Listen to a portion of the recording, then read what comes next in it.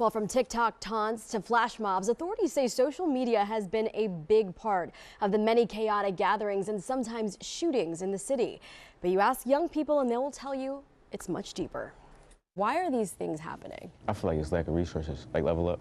It's not enough. When there's nothing to do, they find something to do, and it's not always positive. Some teens say idle time is driving large gatherings like this, from South Philadelphia to East Market Street, Penn's Landing to I-95. It's Instagram, social medias. So somebody post something and be like, oh, go here at such time, they gonna go. So-called social media blast that Samia Glenn says she won't follow. Well, I'm not about to waste my time and take up my time and energy to go somewhere that I know about to pop off wrong. When things pop off, that means it can quickly turn violent. In a city that has faced a historically high murder rate and shootings, teens say sometimes it's as simple as someone's pride that can trigger the lawlessness. Instead of fighting or speaking it out, they rather pick up a gun, and then it's like it elevates real quick. Do you guys know anybody that has been directly impacted by any of this? I got way more than a handful of people. Including 14 kids who attend nonprofit Level Up, shot in the last year. The organization, like other anti-gun violence programs, continues to be a safe haven for hundreds of young people